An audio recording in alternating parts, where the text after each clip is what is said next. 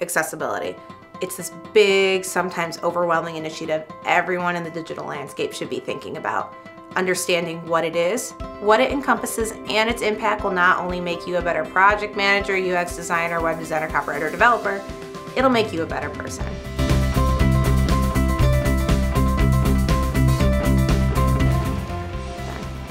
Hi, I'm Kate Penrod, Senior Visual Designer at Heilemann Group, and in this episode, I'll be breaking down Accessibility for Everyone by Laura Kalbag. While there are a lot of content pieces out there about accessibility, we chose this one because A Book Apart, the publisher, is a great source within the industry. They have a ton of great books for anyone looking for a source that sheds light on tricky subjects in the digital space. But this book, it's roughly 150 pages, not counting the references. So I'm here to give you the TLDR version in 3 minutes or less. Our timer is set, game on.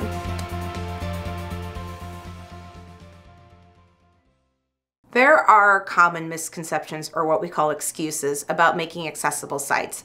Either accessibility is boring, which means our design isn't cool or innovative, we can't tell if anyone really benefits, we don't know what to do, or it's hard and there's too much to do.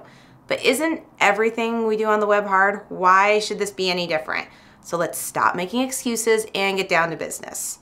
Accessibility is a win-win situation for everyone and can even increase your potential user base, which is the ultimate goal, isn't it? We have already made big changes in the physical spaces around us to make it easier for people with disabilities to use.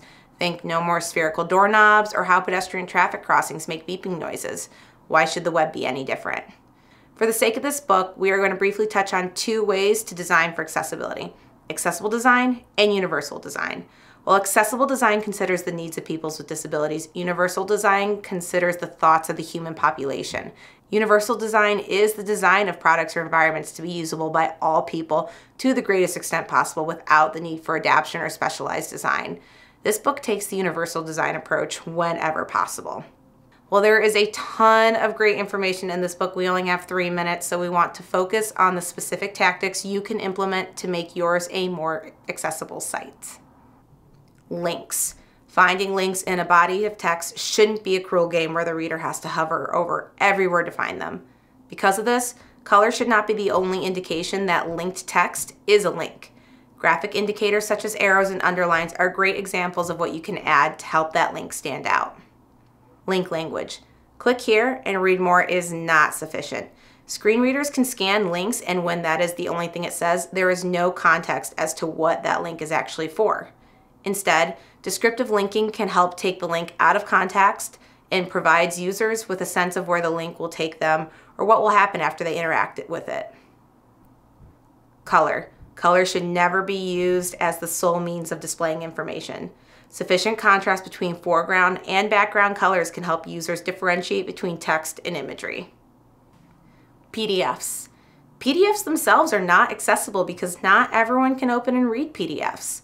Instead, this book suggests recreating the content on a web page and offering print options on that page if you need the page to be printable. If I leave you with anything, it is this: always have a testing plan ready before you build out your site. When your team is on the same page at the beginning and have an understanding of the end accessibility goal, you will end up saving a lot of time, money, and headaches in the long run. Thanks for watching. Don't forget to sign up to hear when the next TLDR episode is ready. See ya!